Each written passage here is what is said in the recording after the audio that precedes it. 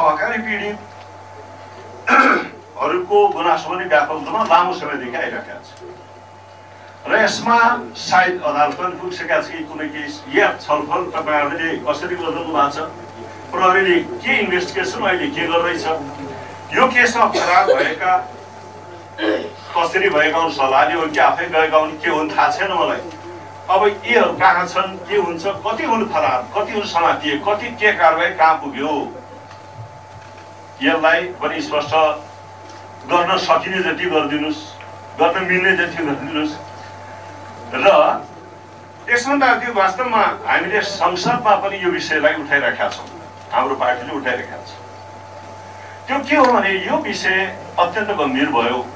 धेरै जसो सहकारीहरूको जनताले निक्षेपकर्ताहरूले राखेको पुँजी अप्सरमा गइरहेका छ र उनीहरू धेरै पीडामा छन्, धेरै आपत्तिमा छन्। यो फिर्ता हुने हो कि होइन भन्ने अवस्था पनि छ र यसमा छापाहरूमा आएअनुसार यथार्थ के हो हामीले बुझ्ने कुरा पनि भएन। तर छापाहरूमा जे आयो त्यो सबैले बुझेको कुरा के छ, जानकारीमा आएको कुरा के छ भन्दा केही पोखरा बुटवल लगायतका केही सहकारीहरूको सायद 10 करोड भनेर बाहिर आइरहेछ। त्यो रकम अन्य प्रयोजनको निमित्त यो ग्यालेक्सी टिभी सञ्चालनमा भन्ने छ के नेटवर्क थियो भाइ, ठ्याक्कै त्यो नाम भन्नु बिर्सिरहेको छु, अलिक गइसक्यो। त्यसमा त्यो 10 करोड रुपियाँ आउनु हुन्थ्यो कि हुँदैन थियो, यो आफ्नो छानबिनको कुरा होला। र त्यसमा 1 करोड रुपियाँ को व्यक्ति हुन् थाहा छैन, रवि लामिछाने नामले पनि जम्मा भएको भन्ने आयो। हामीलाई बडा अचम्म लाग्यो। यदि यसो हो भने त्यो व्यक्ति को हो? नाम मात्रै मिल्या संयोगी हाम्रो त अहिलेको वर्तमान गृहमन्त्रीजी पनि रवि लामिछाने नामबाट नै सम्बोधित हुन्छन्, हामी देखेर चिन्छौँ। अब त्यसो हो कि होइन उहाँले बुझ्ने कुरा हो है। यो अब फेरि अझ यस्तो भन्छ र हामीले संसदमा प्रश्न उठाइरहेका छौँ।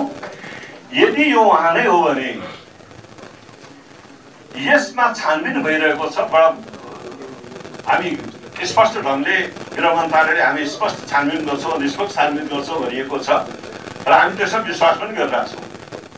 तर यस छानबिनको निष्पक्षता र विश्वसनीयतालाई अझ सुनिश्चित गर्नका निमित्त यदि त्यसो हो भने गृहमन्त्रीजी स्वयं उहाँ नै हो भन्ने उहाँलाई लागेको छ भने मलाई लाग्छ उहाँले यो छानबिन निष्पक्ष हुन र विश्वसनीय बनाउनका निमित्त, जनताले पनि विश्वसनीय ढङ्गले छानबिन भयो है भन्ने पार्नका निमित्त उहाँले यो छानबिन सुरु गराइहाल्ने र छानबिन सुरु गरेर नसकिदासम्म कम्तीमा मेरो जिम्मेवारीबाट बाहिरिन्छु भनेर त्यो गर्दा हुन्थ्यो भन्ने हाम्रो अपेक्षा हो। त्यसकारण यो अवस्था हुन्छ कि हुँदैन?